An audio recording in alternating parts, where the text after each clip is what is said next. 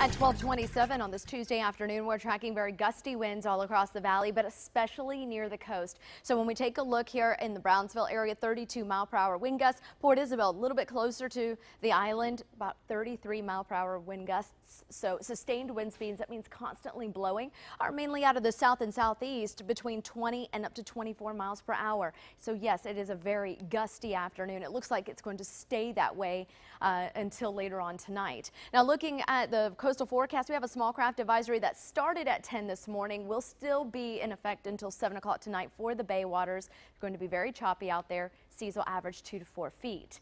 Now, let's take a look at your hour-by-hour forecast. The clouds do stay locked in tight for the majority of the day, but we could see maybe a few breaks here and there to allow for some peaks of late-day sunshine. Temperatures will rise to the upper 80s. Right now, we're kind of in the mid to lower 80 range, so we will get a little bit warmer in addition to the breezy conditions and maybe even a few sprinkles of rain. This is the First Warn 5 Doppler network, and you can kind of see once it loops back around, maybe a few little specks here and there. That's pretty much the rain activity, so it's nothing too heavy out there, just a brief shower here and there. And that's pretty much what's going to stay with us on Future Track as we take you hour by hour. 3 o'clock this afternoon, this particular model hints at some cloud cover breaking apart a little bit more and staying a little bit on the less cloudy side, so we'll see a little bit more sunshine. If that's the case, then we'll definitely heat up to possibly 90 degrees in the upper valley, but that's something that we'll continue to watch. I think the clouds are going to stay pretty much in place exactly where they are. They may thin out a little bit more. Same case overnight and into tomorrow morning. We could see a few more sprinkles with partly to mostly cloudy skies.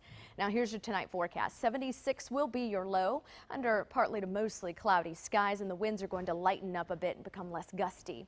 Rain chances stay at 10% today, tomorrow, back to mainly dry conditions by Thursday, but I can't rule out a shower on Friday. The reason for that, we have our next weather maker situated over in parts of New Mexico and kind of draping down into West Texas.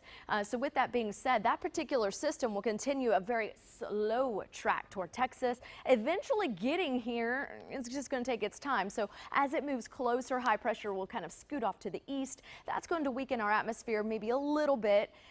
We could get a few more sprinkles of rain, but that's about it. By Thursday and Friday, it looks like we'll have some drier air kind of moving in the upper levels, and that'll kind of break apart a little bit of the cloud cover. But look at this. As the front gets closer, it's definitely going to be a lot more humid, and then with daytime heating, we could get a few sprinkles of rain as that front starts to make its way closer Friday night going into Saturday. It's really not going to bring us like real good rain chances, but it will bring us some beautiful weather for Mother's Day. Check it out, 94 degrees, a little hot, but I think the humidity will be a little bit more tolerable for the weekend compared to now. So we already touched on that coastal forecast. Remember that small craft advisory for the bay is in place until 7 o'clock tonight. 87 today, 90 tomorrow, 93 by Thursday, maybe even a little bit warmer by Friday if we get enough sunshine. We'll be up near 97, but behind the front we'll be in the mid to lower 90s through the beginning of next week. Overnight lows will stay in the mid to lower 70s for the next few nights, eventually dipping down to 68 Saturday night, but that's short-lived. We'll be back to the low 70s for Sunday night.